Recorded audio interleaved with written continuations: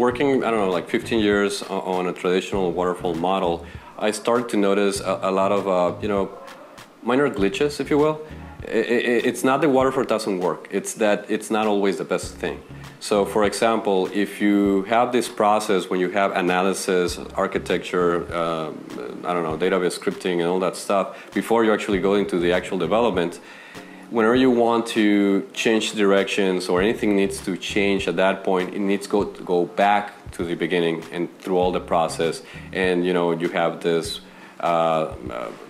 blocker through your development. Another thing is that, you know, even though you can do previews of what you're developing, because there's not this commitment to develop like small slices of the actual product, you're showing part of the product, but at the end, really the client will see the product after 6 months or a year after you finish the actual development. By then, either features are obsolete, actual features that the client did, you know, even though he requested those features, might not make sense anymore, or he doesn't like it because now that he sees that, he understands that that's not what he wanted. Or the developers took, or you know, development team, whoever, the analyst, QA, or whatever, but they took certain liberties or directions that stray away from the actual goal. So anyways, by the end of the day, you will have this product which is not necessarily what you wanted, right? So you have unhappy clients. So after seeing that type of things, I started reading a lot of Agile, in particular Scrum. And after having the chance in this company to work here, and noticing that they really appreciate the advantage of having Agile and Scrum here, I took the opportunity immediately and I loved it. I mean, you have fully committed teams, independent teams, capable teams, and so quick turnaround for even fixes or new previews or features or whatever. I mean, you can do that really quickly. So I really think it's a more modern approach, more flexible, and it really gives you a lot of value, I guess, as a whole team and as you could say as a client, right?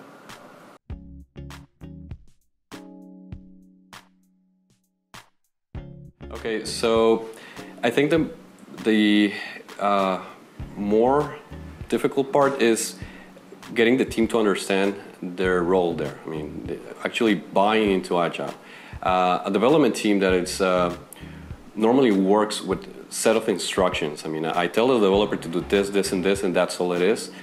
If you have that mentality, you will have difficulty adapting to Agile. Because Agile, again, we empower you. You tell me how to do stuff.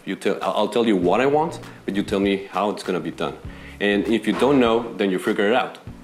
But it's not this, you know, you won't have this other authority or role saying exactly how to do stuff. So as a team member and as a team, you need to figure things out. And really, a developer or a QA or designer that is not used to work this way, it tends to be something difficult to really understand, right? To understand that all that responsibility, it's theirs and only theirs.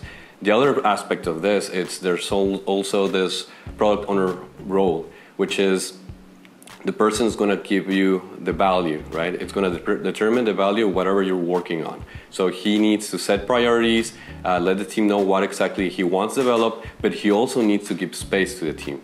He doesn't need to be intruding into the day-to-day development. He needs to give space. So both aspects of understanding these roles and understanding the things they need to do, I think it's something that, you know, little by little you get to know it, and after a while it's, you know, so natural, but at the beginning it's difficult to understand.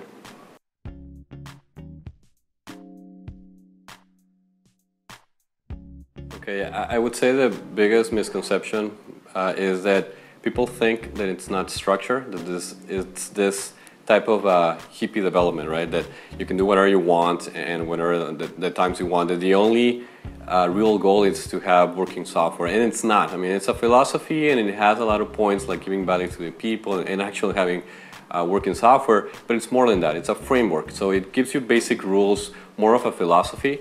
But really, for example, in our case, we have instituted into our process things like QA, obviously, documentation, code reviews, test cases, unit testing, peer programming. I mean, there's a lot of steps, checkboxes that we added to this framework, right? So the thing is, there's so many Agilists outside that might say, I don't care, it's, just develop.